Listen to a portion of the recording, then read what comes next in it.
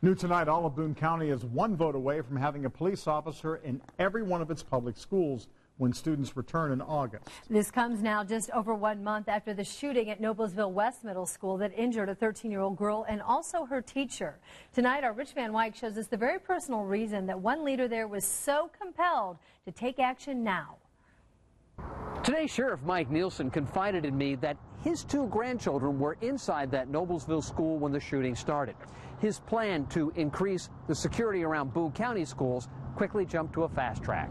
Thorntown Elementary shared its 1 police resource officer with 2 other schools. Danielle Schubert is the parent of 2 8th graders.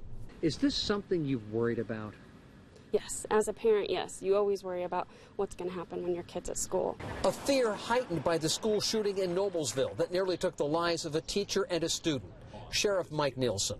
Having my 2 grandkids in that school during that shooting, I knew at that point that we had to do something here. We are extremely vulnerable in this county.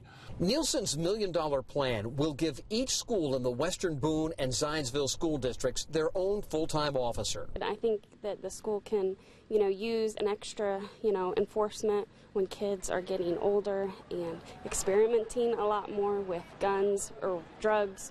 The schools, the county, and the communities of Zionsville and Whitestown are paying the bills. In Lebanon, 3 officers divide their time and attention among 6 city schools. The mayor proposes giving them $300,000 to hire more police. This is an amenity we want to have. This is something that we can, tell our parents that, when your kid's at school, they know they're safe because they're going to have a school resource officer in every school. Things going better for you? Resource officers are police officers specially trained to work in schools.